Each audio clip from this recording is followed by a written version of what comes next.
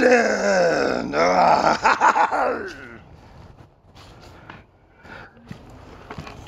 Odin! Lo, there do I see my father. Lo, there do I see my mother and my sisters and my brothers. Lo, they do call to me.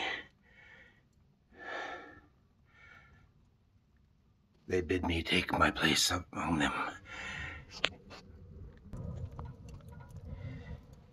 In the halls of Valhalla, where the brave may live forever.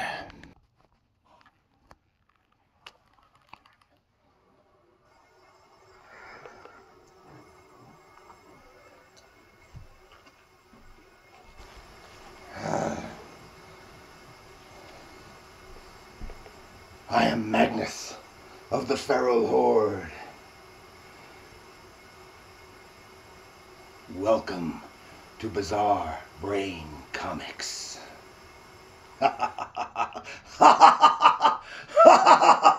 Odin! Odin!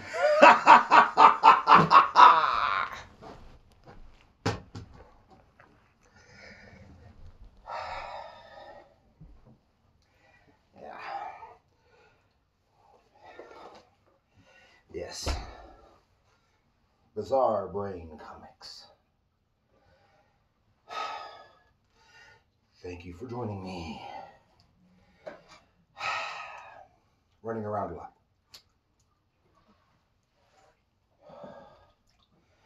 Mead.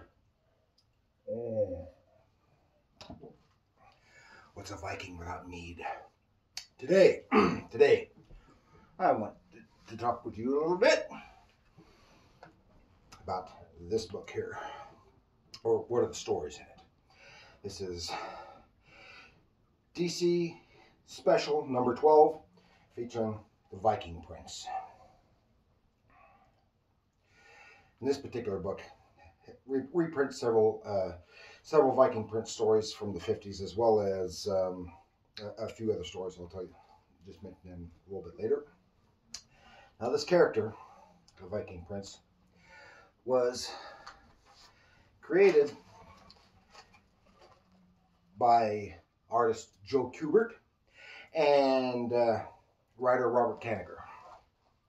Okay, and this was this stuff. Well, I'll get to that.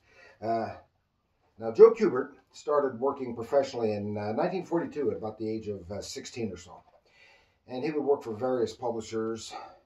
But he began working primarily with DC Comics because, and he became most associated at that time with the Hawkman comics in 1944. In the 50s and 60s, he created a caveman title called Tor, and has had a long association with prehistoric monsters and jungle settings, and eventually doing a lot of the DC War comics. Same with Kanigher, as well as Tarzan. This is in the early 70s. And he started his own art school, the Joe Kubert School, for teaching comics, cartooning, and eventually animation, etc. And Robert Kanigher, he started writing early with short stories and poems, which are being published in magazines. And he won a New York Times short story contest in 1932. And he also wrote for radio and films at that time. He wrote for a variety of comic publishers, and after the Wonder Woman creator William Moulton Marston died in 1947, he began writing that title. He continued writing Wonder Woman up until probably the mid-60s, maybe later. And he's most closely associated with the DC War titles.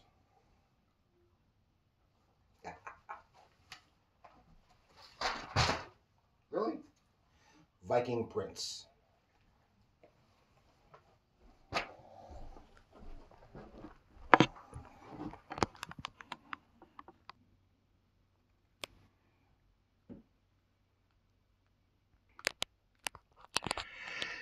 Yes, the Viking Prince.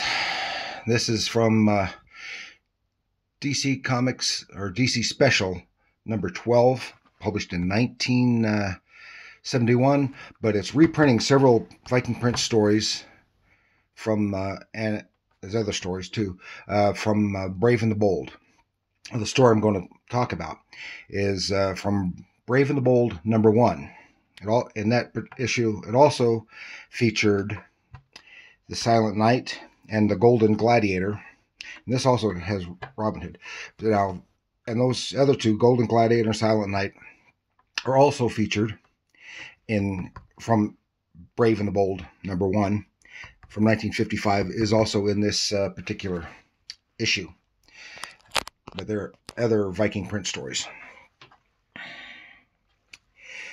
And the title Brave and the Bold now, starting in sometime in the 60s, I believe, became more closely associated with Batman. It was a Batman team-up title. But prior to that, it covered other adventures. Now, the Viking Prince, of course, from DC Comics. You're going to think all I do is DC Comics, but honest, I don't plan on just doing DC Comics. And as I said, it first appeared in Brave and the Bold number 1, created by Robert Kanigher, the writer, and artist Joe Kubert. And as I said, he was one of 3 historical fiction characters featured in that issue, including the Silent Knight, Golden Gladiator. He was named John, Jon, so it would be probably pronounced Jan, the Viking Prince. And he continued in Brave and the Bold until number 24 in 1959. He popped up again in Our Army at War 162 and 163 to fight alongside Sergeant Rock. He made a few other appearances in various titles over the years, in both Viking times as well as in the present. Now, this is just my opinion, but I think he made the creation of this character and these other adventure characters may have been in response to a boom of historical adventure movies and novels in the 1950s, including both the strip and the film Prince Valiant. Prince Valiant was a great movie. The Vikings, another great movie, and a variety of Roman and biblical movies. Now, as you can see, this cover drawn by Joe Kubert, and of course he did the other little characters here.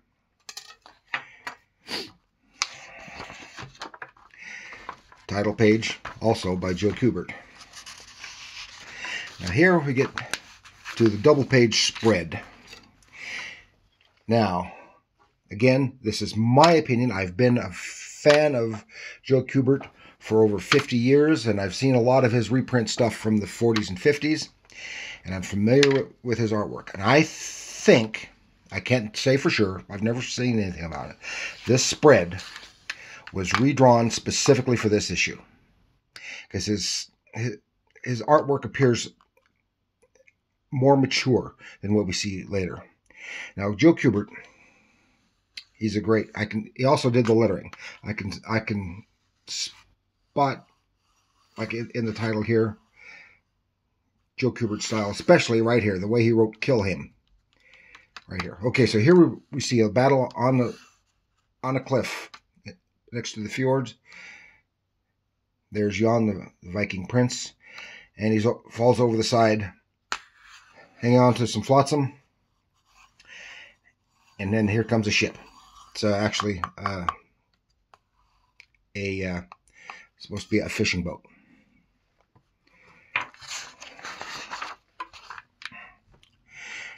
Now here is the actual beginning of the story. So this is where I think the story originally began. In the year is 964 AD. A Viking fishing skiff battles its way through the choppy waters off the coast of Norway. See, now here I can see the lettering looks a bit different. I have no idea who the letters. For the most part, I have a terrible time recognizing letterists from their work. but it's good, nice and clear, and it's not quite Kubert, is all I can say. Now, I wanted to tell you about here, because here is a little more mature style. Now, but all through his career, I notice, of course, Kubert is gone now, sadly. Since, I think it was 2014, I think is when he passed away. He has a very organic style to his artwork. That's the only way I can describe it. His line work is, well, nice. He's a great artist. He was been one of my favorite artists, and was my favorite artist for several years. But he's been one of my favorites for 50 years, like I said. It's just more organic, slight roughness to it, which lends itself very well to this type of material. When it works very well for the war comics, and it was excellent for the jungle settings, and for Thor, and later for Tarzan. It's just great for it, and that's when he became my favorite artist then, in his Tarzan years, which I'll probably try to talk about some other time. But this is a nice visual setup. That's all you see. It could have done away without that one bit of dialogue right there. Probably could have done away with that entirely. And it tells the story very well. You see the battle, see a closer view of it, and him falling in the water. And then here's the boat. Okay, here's being picked up.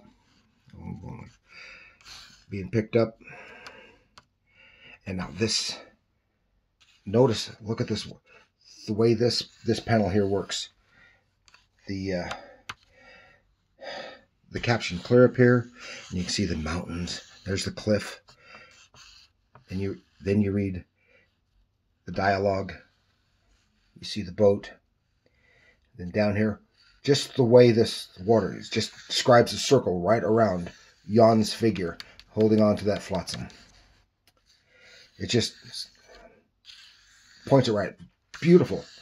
Beautiful storytelling in that one panel right there. Beautiful storytelling. Tells you everything you need to know. And also, I just love the way he did this water. The nice darks. Then you see the figure highlighted with the foam of the sea. But the way you get the lights and the darks, I can't describe it. It's just beautiful. I wish I could do that. It's just beautiful. Very realistic.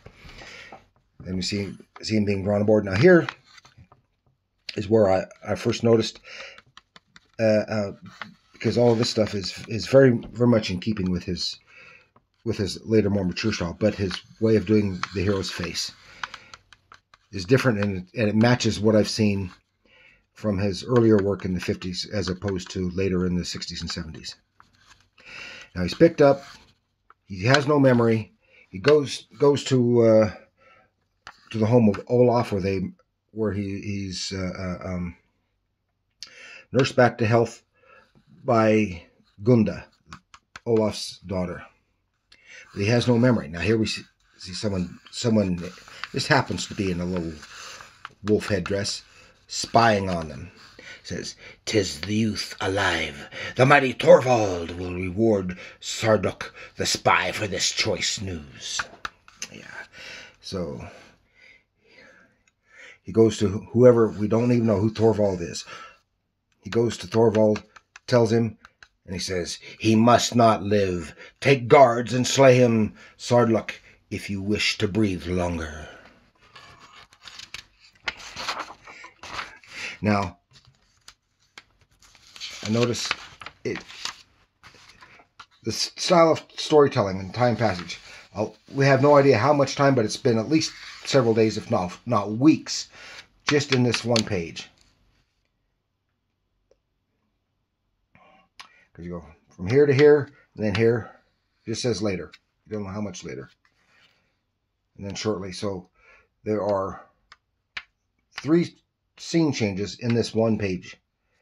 But that's because it's a shorter story, and that time they had a tendency to cram more into shoulder space. And later at the fishing village, here's Sudluck. Torvald's dogs, if weapons weren't allowed. That tells us that these people is Torvald is their overlord. Might just be a bully, a chieftain. And here's the thane, or the chieftain of the fishing village. And this panel tells you a lot visually. You see Olaf there. And of course, he's an older man. And there's Gunda, the daughter. And then there's our villain. But you know, it says right there, the fishing village. You know they have no weapons, but you see all these guards running. But there's netting right here. You can see stonework here. It's in a castle or some other similar building. But then still the storytelling is still abrupt change. It's still in the same place. Here's Jan. He doesn't have the name yet, because remember, he has amnesia. He throws a net over the villains. So you wish to play? This sword will play swordfish against your puny might. And so he attacks the unarmed Jan. And Gunda here tosses him a sword, and he quickly defeats the villain. Now here's another key. Now this lovely lady's face here, but it's a beautiful face that you would see in the 50s. In fact, I think it looks like a young Lucille Ball right here in this picture. But it's a more dated style. And Jan runs off. He's still being pursued, and he battles them these warriors on the stone wall. His sword's broken, and he takes off. But he uses, these barrels will serve me in good stead, and tosses them. Damn, he must be strong, because if one of those barrels, even empty, would be very heavy. And he tosses it. Yeah, now look, you can see here, very dynamic style of the way he drew that figure, and that figure there is very common for Kubert. And it still is good solid blacks. You can see the cast shadow brings that figure forward, and then both the darks and the less distinctive coloring in the background figures really brings that figure forward. And very dynamic and very good anatomy. Kubert is just great. I can't say it enough. I love his work. Here, this too. That's a typical Kubert figure. So he throws it, and knocks all those guys off the wall into the sea. So you might notice there that in the midst of the fighting, it shows more detail, more from minute to minute, second to second. Builds the action, the tension, the action. Because this one page here, which probably covers probably no more than 1 or 2 minutes, compared to this page here, which is an undefined number of hours, days, or weeks. So the bad guys are gone. And here's Gunda said, "You fought like Jan, the great Viking prince of whom we have heard. We shall call you Jan after him." Now I think, of course, at this time, he probably is that Jan, but they don't know that. Jan doesn't know that.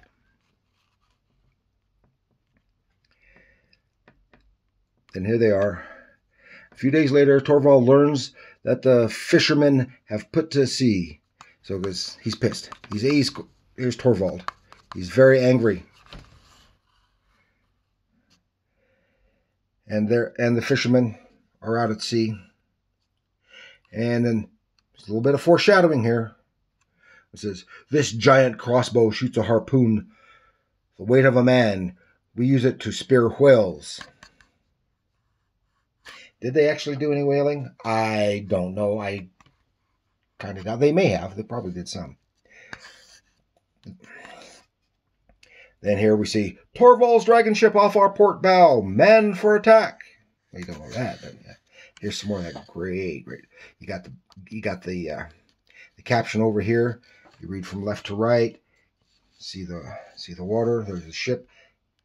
Then right here in the foreground is the man giving the young.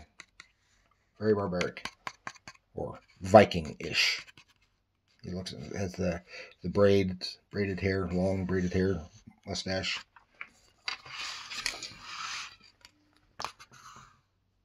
Now this is a very good visual right here. This panel right here. See the two boats, and it's just one narrow panel. Same thing in this one because it's even smaller, and gives you all the story you need.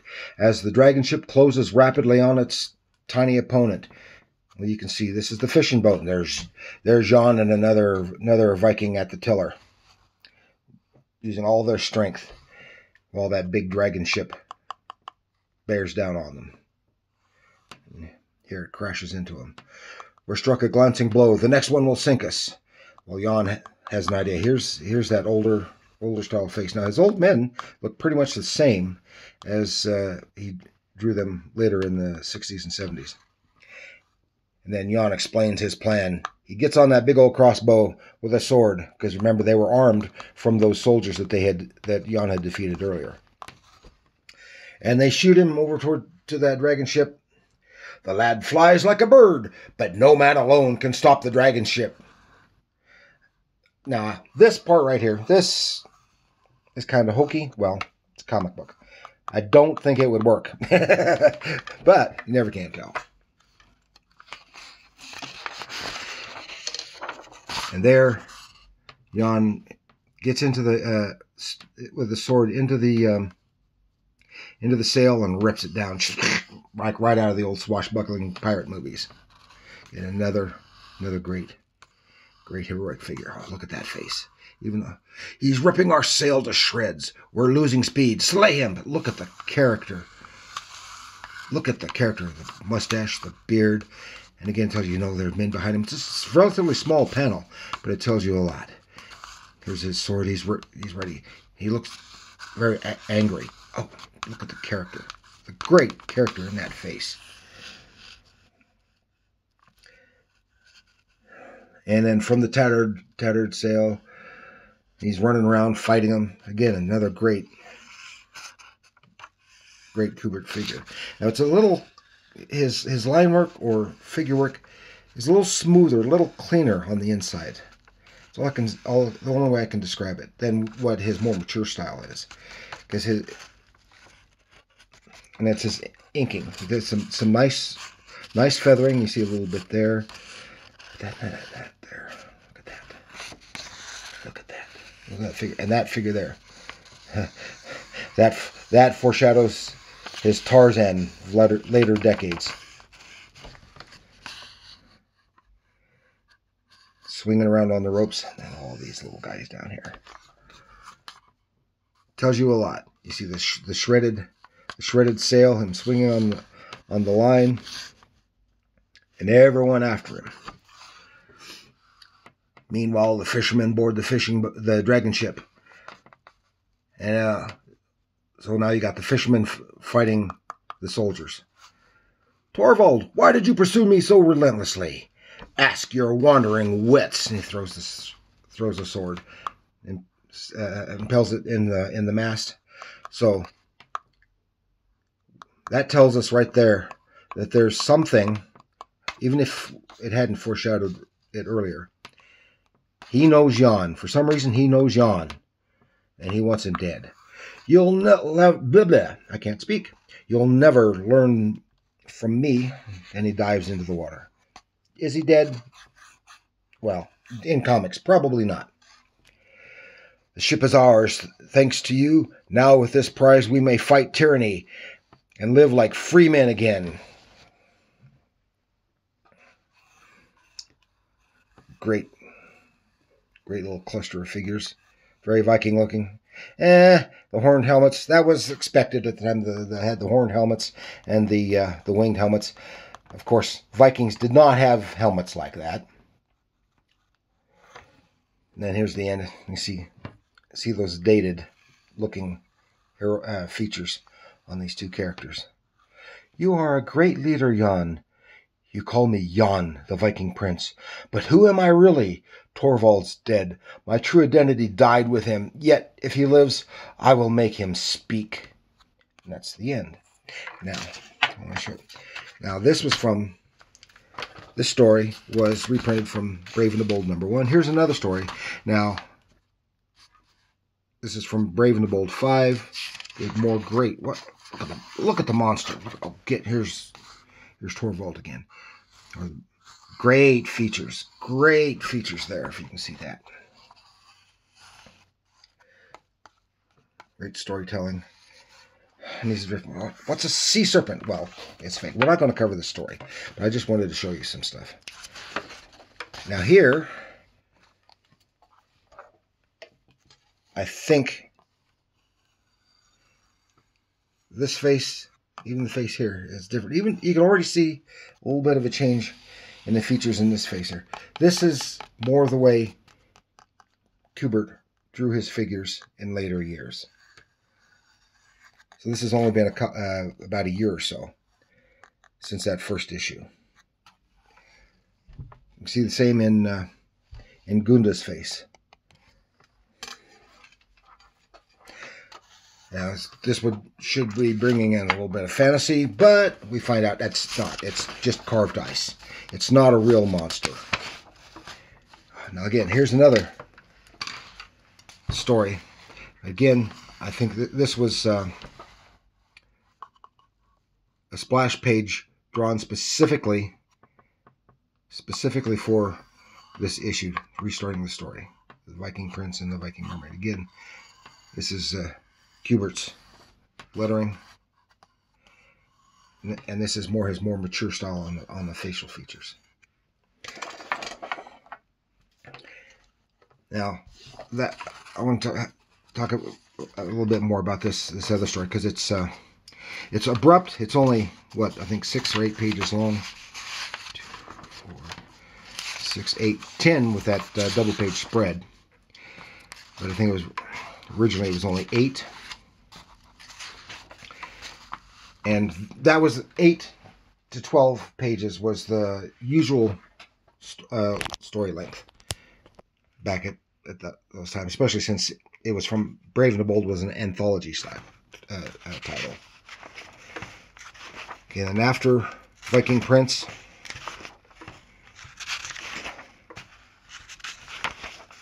and look at more mature style is mature there. How about that ad? You save almost 50% on hit records you want. Any 12 for $286. Ah, I belonged to that Columbia Club at one time. After that was Silent Night. Again, from Brave and the Bold #1. Irv Novick, I don't know that much about him, but again, written by Robert Kanigher. Some nice clean artwork. It's pretty dynamic too, but not as appealing to me as Kubert's work. Then we get down here. That's the Silent Night. Golden Gladiator. I don't know anything about this character. I don't know how much more it was featured. Again, from Brave and the Bold #1. But I bring this because I wanted to show you the artwork. Again, it doesn't say, but I believe it was written by Robert Kanigher, most likely. But this has the art by Russ Heath. Now, Russ Heath,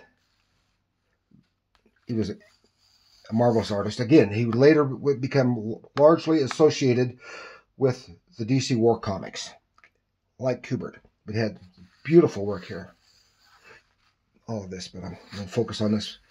A beautiful figure, beautiful horses. in his line work. Nice and clean.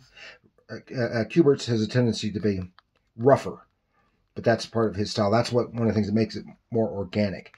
And this is less organic, but very, very nice. Now, if you've seen some of the real old comics that had an advertisement, usually on the back cover, to buy a whole bunch of Roman soldier toys for about $1. And they were real crappy. But you see that had the big illustration on that cover for those toys. And you saw these Roman soldiers and chariots and on foot and on horseback fighting back and forth. Now, Russ Heath drew the illustration for that ad, and that's a beautiful that is a beautiful scene. I wish I had it to show you, but that's all. Again, these were more abbreviated stories, more compact, like that 10-page story of Viking Prince that was just featured today would have been at least one whole issue, which I think it probably should be an issue. It's a little better, I think, anyway, better storytelling. And now they've gotten to the spread stuff out, so that story might have been 2 or 3 issues, depending on who wrote it and who drew it. So, thank you for joining me. We'll talk some other time about more of Joe Kubert. Thanks for joining me. Bizarre Brain Comics. Please like, subscribe, and share. I need views. Share it with your friends if you like comics. If you have no friends who like comics, like artwork, let them know. Thank you very much.